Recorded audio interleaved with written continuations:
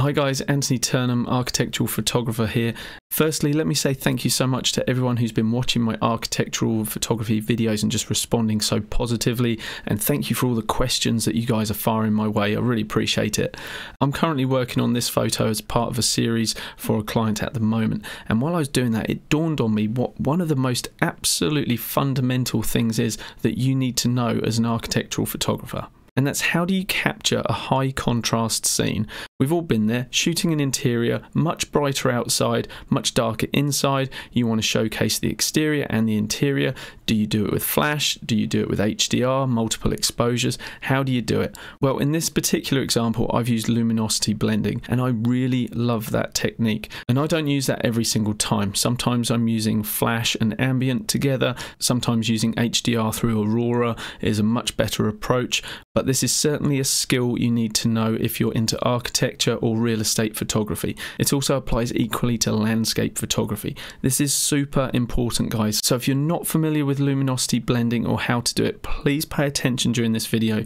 It can be considered quite complex because there's a little bit of masking involved, but if you follow along, my goal is by the end, hopefully you will understand it. Perhaps you'll have to watch the video twice to get your head around it completely, but I'm going to do my best to explain it.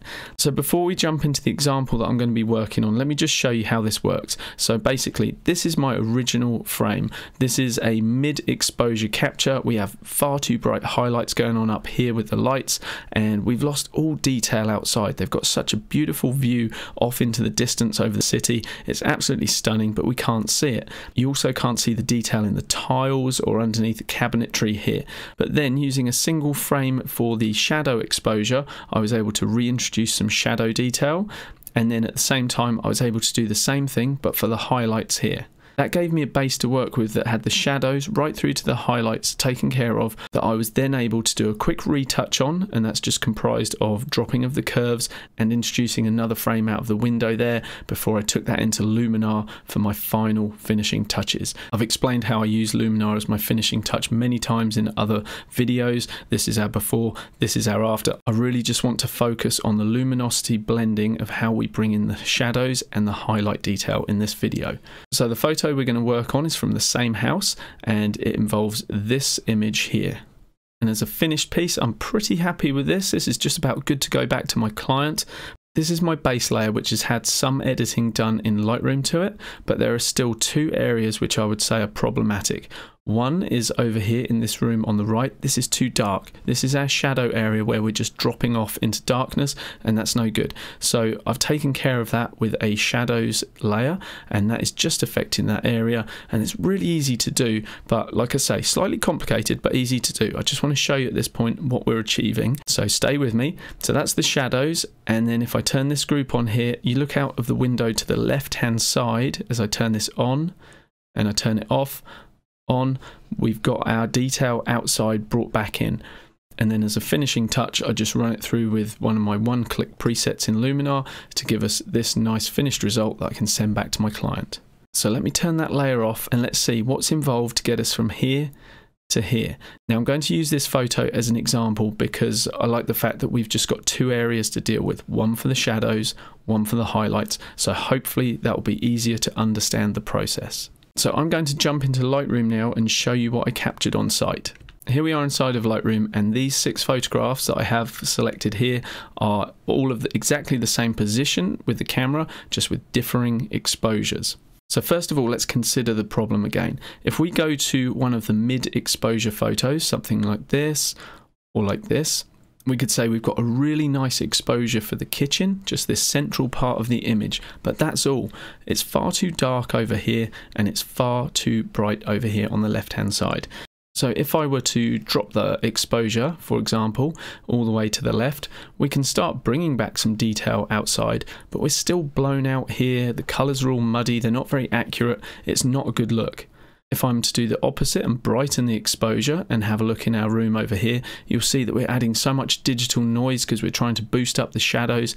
The file itself in this single capture just doesn't hold enough information to retrieve the highlights and the shadows. And this happens so much in architectural and real estate photography. So we really need something in our toolbox to help us solve this problem. For sure, I could run this series of exposures through Aurora HDR and be done just like that, but I want to show you the method that I use in Photoshop that just gives you a little bit more refined control.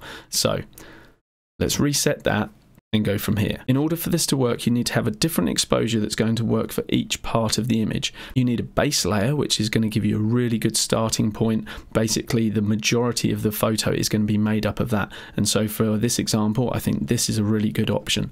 A good way to tell if you've got a good starting point is to look at your histogram, and without any other alterations in Lightroom, we can see that we have a good distribution of data from the shadows all the way to the highlights. We're peeking out just a little bit here outside of the window, and if we turn our warning on, we can see exactly where that is, but we can certainly see from the histogram that for the majority of this photo, the data exists in a pretty good place in the histogram. The next thing we need to do is find a photograph that's going to represent the exterior of the property quite well. This is the darkest shot we've got, and I feel like this is just a little bit too dark. And then we've got this one, which is a really nice representation for the exterior, but we're still a little dark inside. But then if we move up one more stop, one more level of brightness, you can see that we're starting to blow out the highlights again. So let's go for this one here, and you can see that I've put a flag on this one. So I've picked this image by using the P key on my keyboard. So I've picked this one, that's going to take care of our highlights. I've picked this one, which is going to be our base main exposure for generally most of the photograph.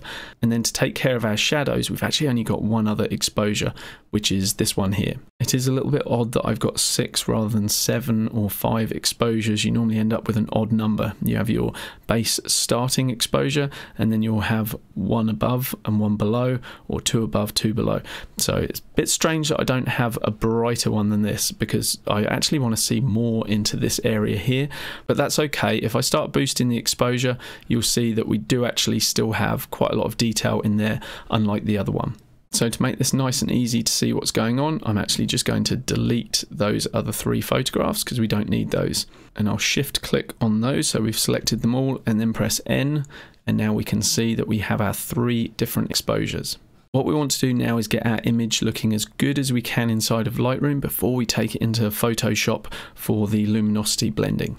So I'm going to start with our base layer, and I'm going to come into the develop module, and I'm starting with a flat profile. I like to do that because straight away a flat profile is giving us a little bit more dynamic range than if we were to go for something like vivid, which assumes that you just want a lot of contrast in your scene. I would sooner have control over my contrast and add it in myself, because as you can see, without making any adjustments, we've already lost all that data in the background here in the blacks, and also we've pushed the whites even more nuclear outside. So I would suggest coming into the camera matching profiles and finding the flattest profile that you have available to you. In my case, that's camera flat. Camera neutral is a pretty good option, but basically I want to go as flat as I can. Can you see how the difference between neutral and flat just gives me just a little bit more information into those shadows already. So we'll start working with that. I'm happy with the white balance and the exposure for this midpoint here. I might just drop it down just a tiny bit. I normally bring the highlights down and boost the shadows just a bit, and then I want to bring my whites up. Now you might think this is odd because we're talking about bringing back detail where things are blown out, so why would you want to bring the whites up? Well, it's all about getting contrast through this center area here. Like if we look at this area only, you can see that the whites aren't pure white here. Sure, we've got a little bit of the highlight going on the tap there, but basically overall inside here we don't have too much contrast. So I just want to address that, and I can do that by bringing the whites up and bringing the blacks down. And that's what I'm talking about when I say controlling the contrast ourselves rather than letting the profile drive it. I might add a smidge of clarity because I normally find that works quite nicely for architecture, whereas you certainly don't really want to be doing too much of that for portraits of people. Architecture and all the detail that you have in the grains of the wood and things like that normally handles it quite well. Also the same for the dehaze slider as well, but I go a lot softer with that. I don't want to push that too far. We can also add a little bit of texture. I don't like to do too much with that because I leave a lot of that kind of work to Luminar and the AI inside of Luminar because it does a much better job than just applying it globally through Lightroom. In terms of our vibrance and saturation, I don't really want to add too much because I feel by adding that contrast, we've already added a bit more saturation. The tone curve, I may just have a little look at this. Perhaps I might want to bring the exposure back up just a little bit by boosting the midtones. And I can see by making the changes that I've done, I'm starting to lose a bit of detail in the blacks through here. So I'm just going to revisit this area here and bring the blacks back up just a little bit. Maybe bring a bit of contrast in. And I'll say that's a good starting point for the base exposure. But as you can see, whereas we look good through the center of the frame, we've lost all that interest and detail in this room in the corner. And that's really important to the architect and the builder. And also outside of the window, we don't want that blowing out or going all nuclear. If I press my / key, we'll see where we came from originally for the in-camera capture. And this is where we've got to. So the only thing that I've done that you didn't see on camera was just straighten these verticals and horizontals. So taking it from that to that. And the reason that I've actually got these converging horizontals is because I've had to turn the camera to the right so that I could actually pick up this room here. I know one of you watching this right now will be thinking, well, if you shot this with a tilt shift lens, you'd be sorted. That is very true, but I don't own a tilt shift lens. So using Lightroom's guided transform tool is all I needed for this one. So if I press the / key again, we will see this is where we've got to. The next thing I want to do is copy these settings to the other two photos. So I'll just control click on those and just synchronize everything. So I'm going to click synchronize, and that way I know all the things like color balance, sharpness, the profile that I applied, everything like that is consistent across these 3 photographs. And now I can come in individually and start working on them and make sure they're in a good place so that when we do our luminosity blending, everything matches. So this is the image we're going to work on for the highlights. Now what you want to do is make sure you can see the highlights, but the areas where it's going to blend into the rest of the home, you want to get those tones as close as you can to that original that we were just working on without losing that detail out of the window. So here's the challenge. Let's see what we can do. First of all, I'm going to drop the contrast, and you can see as soon as I start dropping the contrast, we start getting the white interior back just a little bit.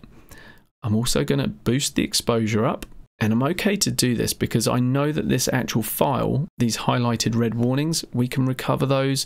We couldn't in the other file, but I know this one actually contains that detail. So if you see I push the highlights down to the left, there we've got those details back. And now I'm going to grab the shadow slider and push that up, and you can see by moving the shadow slider left and right, basically the only place that's really affecting is the interior of the home. I have zero concern for what the rest of this photograph looks like. The only area that concerns me is this little area around the kitchen and the kitchen window here. That's all I'm looking at. We've got a little bit washed out outside, so I'm just going to bring that contrast back a little bit and bring those whites down a little bit too. So now I'm pretty confident that we'll be able to combine this area here using luminosity masking and luminosity blending with the photo that we were just working on before. Now we're going to work on the living room area, which is really, really dark at the moment. Because it's set so far back here, the light really is just disappearing. It's just not quite making it into that back corner. So let's select our brighter exposure, and we're going to do the same thing that we did on the photograph where we were concentrating on the highlights outside of the window here. We're going to do a similar thing to this photograph here, but this time we want to bring up the brightness values through here in the living room whilst not going overly exposed through this area in the home, because you want the tones in the areas that are going to blend in to be similar to your original base layer. So for this one, I'm going to boost the shadows. I'm going to drop the blacks down a little bit just so that we're keeping contrast in there. I'm going to bring down the overall exposure just so that we're not getting too bright in the actual kitchen area itself. And now I'm going to get a radial filter, and I'm going to pull that over here, and that's going to brighten up that living room area. I may push this even further. I feel like we're getting a little bit washed out here, so we'll just increase the contrast as well. We can bring up our whites just to a point where we're starting to get the warnings appear, and perhaps just bring the blacks down ever so slightly. So now we've got a nice bit of contrast. If you forget every other bit of this photograph and you just focus purely where this radial filter is, this part of the photo looks quite nice. We've got a good exposure, nice bit of contrast, and if we compare that to our original photo, where we've pretty much got a black hole in there, we're in a much better place with this version. Looking at it again, I think we might just be a little bit overexposed with it, so I'm just going to bring down the brightness just a little bit. And now we're just about onto the fun part of combining and merging these photos in Photoshop. But before we do that, I really want to get this through as to why we've prepared the files in the way we have. So bear with me. I am going to just review these files. Let's turn off these little warning marks so we can better see what's going on. We have our base layer. This is the photograph that I've tried to get as close to what I would like to send back to my client as possible. We've done minimal shifts of highlights and shadows. Like, we've moved things around to get them looking good, but we haven't gone too extreme because we want our photograph to still have a sense of realism about it. We don't want a false faux HDR look about things. But when we've processed the photo in this way, we have two areas which are problematic. The very dark right hand side in the room here, and the very bright area out of the window here. And so we've done two files which are going to talk into those areas. One being this one, which is going to talk into the shadow areas here. If we look at this photograph as a whole, it looks pretty flat, pretty ugly, and almost looks like an HDR photo itself. But the only part we care about is this area through here on the right hand side. The center part of the photograph that we dealt with before, that looks ugly, out of the window, completely blown out, no good. So now let's have a look at the photograph that we shot for out of the window. And now this image looks great for out of the window, but it's far too dark for the interior. So now comes the part where we're going to combine them together. So I'm going to shift click on the final photo. So we've selected them all, and I'm going to right click and come to edit in and open as layers in Photoshop right at the bottom here. In the background before, you could see the version that I'd already finished for my client, but we're going to redo that so you guys know exactly how I do this. And as these are loading, again, I just want to stress just how important this technique is. If you're interested in architecture and real estate photography, so important and so valuable to learn this. So if you're thinking, oh, this video is getting a little bit long, I'm a little bit bored, just invest the time. Seriously, you need to know this. When I first got my head around this technique and how to use it, I was like, mind blown. This is an absolute game changer. So the first thing I want to do is rename the layers so you guys know what's going on. For the bottom layer, that one is our shadows layer. This central one, this is our base layer. And this version here is for the exterior, and I will call that highlights. So let's pull the base layer down to the bottom and hide the other two. It really doesn't matter which area we work on first, but I'm going to start on the highlights. So let me turn that on and off just so that we can see what we're dealing with. We'll zoom in a little bit. Okay, I'm going to turn this layer on and I'm going to put a mask over the top of it. So hopefully you guys know how masks work, but just in review, if something is white on the mask, it means that we can see through the mask and we can see everything that's on that layer. So in this example, currently this mask that's here, it's doing absolutely nothing. If I get a brush and I start painting with black, and let's go for 100% just so that we can see exactly what's going on here. If I start painting over this, you will see that now we're actually hiding, wherever I'm painting, we're hiding the layer that we're on at the moment, which was the darker one, and now we can see through this black area here to what's underneath. So effectively what we want to do is have a mask which is pretty much all black, except for one area which is out of the window. And what I'm doing at the moment is just painting this out really roughly just so you get an idea of sort of what we're headed towards. And if you want to see your mask and what it actually looks like, just hold the Alt or Option key and then click on the mask, and then you can see your mask. So don't panic, this is not luminosity masking. I'm purely doing this for demonstrative purposes. So just look out of the window. This is without this layer on, and now when I turn it on, we're just getting the darker part of that photo, which is out of the window, showing up now. So as I flick that on and off, you can just see that's exactly where that's appearing. Now, the problem with trying to paint a mask is that it's very inaccurate. So if I get this white brush and I start trying to paint back in here just to bring that darkness back, oh no, it's not looking good. So now I can start painting with black now. I'll press X to switch to my black, and I can try and feather that in really nicely and be accurate. But this is not a good way to deal with masks. There's a much better way, and for luminosity masking, this is the way to do it. I'm going to show you that now. So if I turn that off and on, you can see what we're trying to achieve, but we need to do it more accurately. You might think that, oh, well, maybe the best way to do that is to get the polygonal lasso tool and start drawing around the windows, you know, so that you can make a mask that way. Again, not the best way to do it. You've got other things going on down here, like you've got little reflections off this area here. That all needs to be brought back as well. You don't want to have that blowing out. And although we're just dealing with this area in this photo, in other photos, oftentimes there'll be other areas where you've got overexposed areas and you need to bring those back. So for example, the lights here, they're very white at the moment. We might want to bring some detail back in those lights. Down here on the floor, just this little triangle where the sun's coming through here, we may want to bring a little bit of detail back there. And we can use the layer that we have here to do that. If I press shift and click on this mask, that will just deactivate the mask. So again, we can see this is the layer that we're dealing with.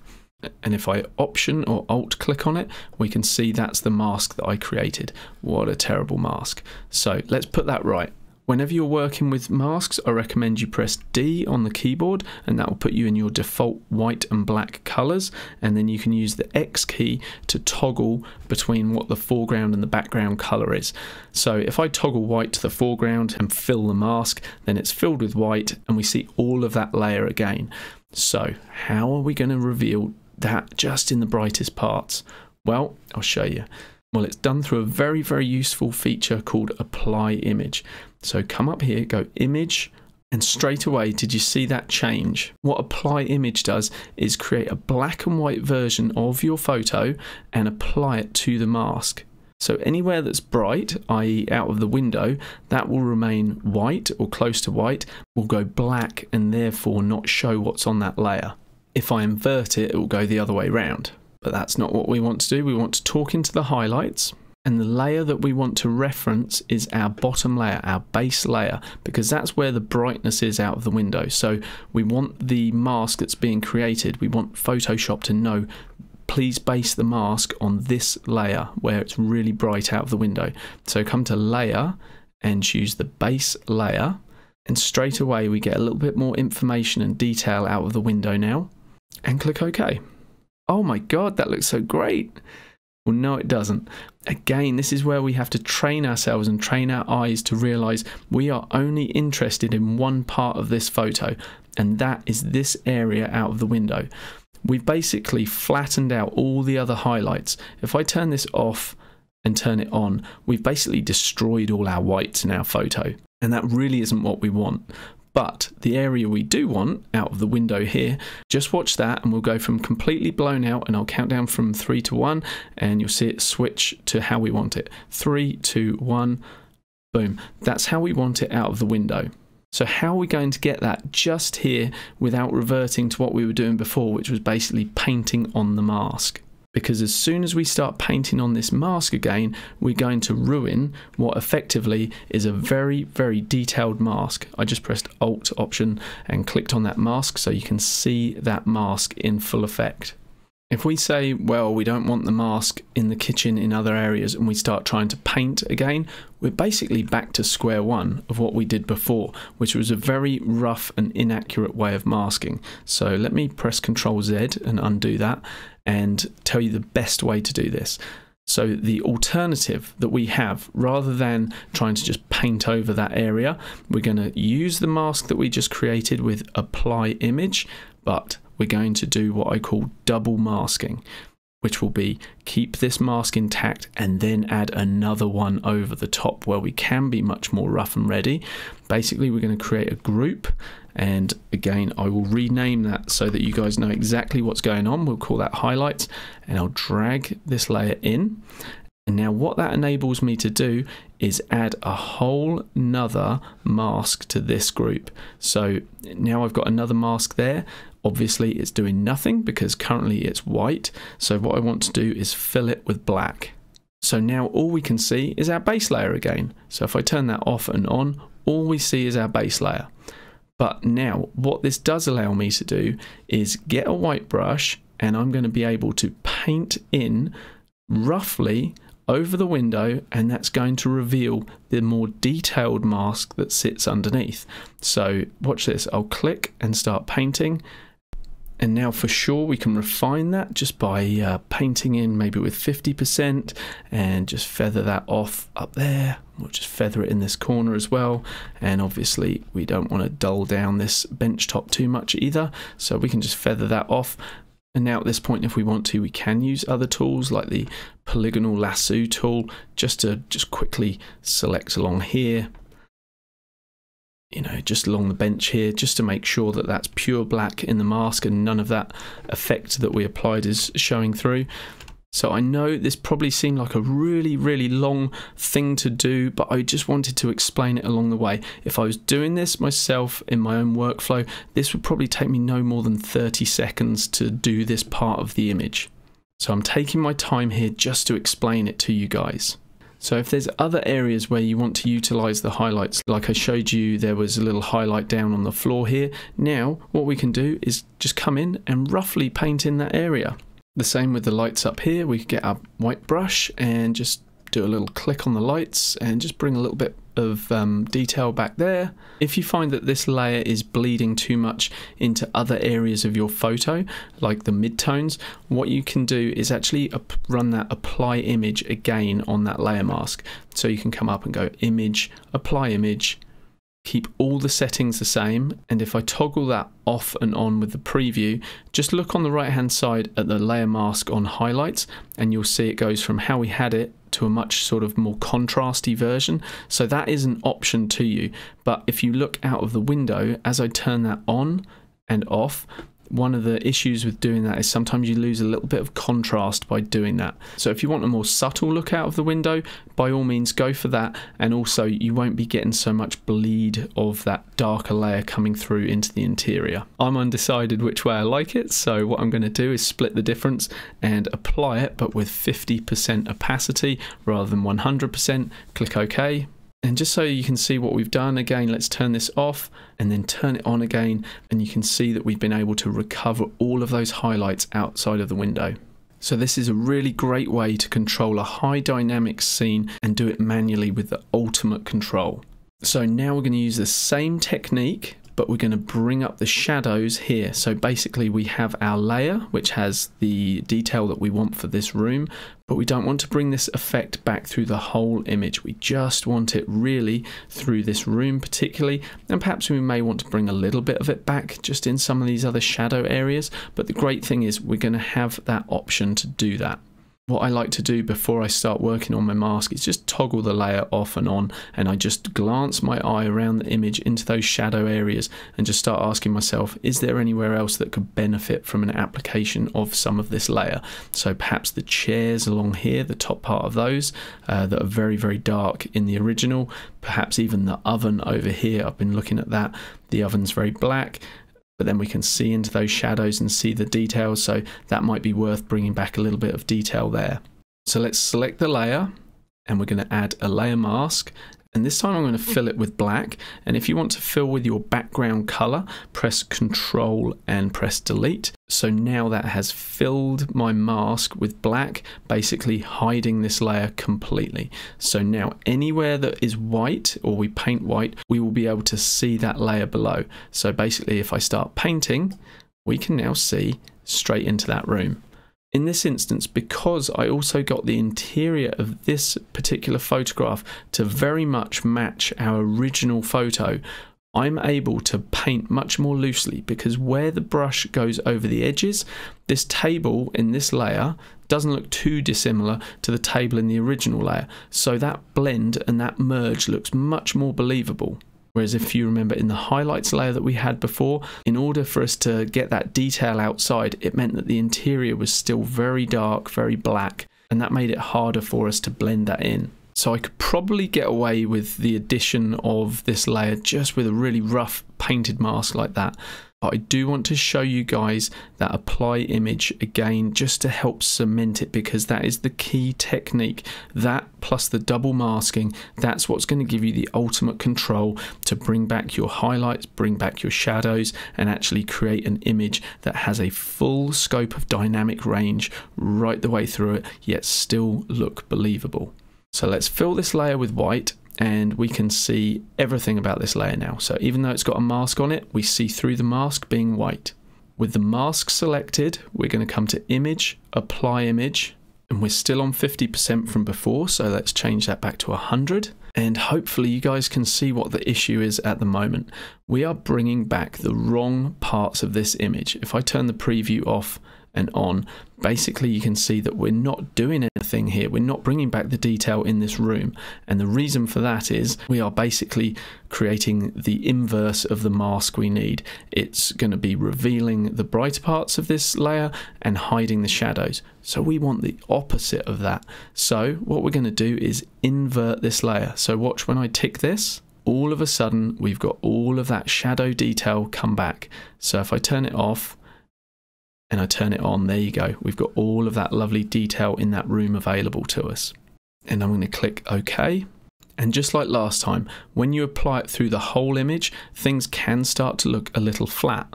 And that's certainly not what we want. So we're going to create that double mask again. I'm going to create a grouped layer, drag the shadows layer into that. I'm going to call it shadows just so we know exactly what's going on.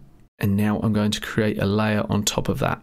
What we want to do is hide everything about this layer, so we're going to fill it with black. So I'm going to go Control Delete because black is my background color. And now I have the liberty to grab my big fat white brush and just start painting in the areas I want. The opacity of my brush is currently set to 50, and that's fine because what I can do is actually paint that in stages where I want it. So let's turn that off and turn that on, and look at that, we've still got all our lovely contrast through the main part of the image in the kitchen, and then I turn that on and boom, we can see right into the depths of that room, and that's fantastic. Now I mentioned before that we might want to bring back a little bit of detail in the oven. We can do that. I'm going to use the left bracket key to reduce the size of my brush and then just do a couple of dabs with the mouse on there. I might want to bring back a little detail underneath there, perhaps on the top of the chairs like we discussed. And I'm doing that with 50% opacity, so it's not at its full intensity. So if I show you the mask that we created on the shadows, there you go. Look at the precision and detail of that mask. There is no way we are going to be able to paint that ourselves. So basically using Apply Image in an inverted mode, we were able to create this really super precise mask, which is saying everywhere where it's white, bring back whatever this layer has on it, which in this case is the shadows. So we're bringing back all of the shadows exactly there. But we don't want it everywhere in the image. There are only certain areas which are problematic to us. And that's where the second mask, which I will highlight for you here, that's where this mask comes in. And this is one that I've painted. And that is just an absolutely rough and disgusting thing of a mask. But I was able to do that because we followed that process of image, apply image, and let Photoshop take care of the precision mask, and then I could just get really rough and ready and just paint it back in where I wanted. So look, I'll hide that and now show it, and just like that I've just brought back the shadow details just where I want it. If you want to refine things further, you can. Like, I feel like out of the window here, things aren't as perfect as I would like. So what we can do is use the Apply Image command in conjunction with traditional tools. So what I might like to do here is just create our quick selection mask and just go around the window there like that. And now with a white brush just for here, I'll press 0 so I can get to 100% opacity, and I'll just really quickly paint that in. And now we're just going to get that nice full contrast out of the window whilst maintaining those beautifully smooth gradations that we created in our mask. So I'll collapse those groups down, and what we can do is just turn them off and turn them back on again, and you can see exactly what we're doing. So here's a pretty good base exposure, but we've got that problem out of the window. Let's turn this on, boom. So all of a sudden we've taken care of the highlights out of the window, and we've also brought back a little bit of detail into the lights and also on the floor here. And now we have ultimate control. If we feel like that's just a little bit too dark, perhaps a little bit unbelievable, now we can grab the opacity of that whole folder and just start to ease that back to a point where we feel it's more believable. Perhaps somewhere around that 75% mark might be what we're after. The same for the shadows. Let's turn those on and turn them off again, turn them on. I'm happy with that addition, and I know that the designer and architect will be too. If I were to send back this version here where it's all dark and you just can't see what's going on there, they're not going to be super impressed with that. They want to see all of those lovely details that they've worked hard on. In terms of finishing this image off, there is more that I would like to do, but that is certainly for another tutorial. So that's it in a nutshell. That is luminosity blending, guys.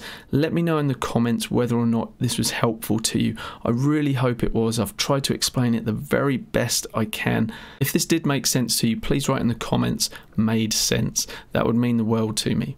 And if you remember, guys, we started off looking at this bathroom shot here. If this bathroom shot is something that you would like me to demonstrate to you how I took that from this to this and actually finished my edit, I'm happy to do that. Just write bathroom in the comments. I finished this shot and I finish all of my shots off just with a one-click preset in Luminar. I won't go into that here, but if you guys want to get hold of Luminar, I've got a discount code which is @Sky10, and there's a link to that in the description below. So help yourself to that, guys, and I will catch you in the next video. Thanks so much for watching. Bye for now.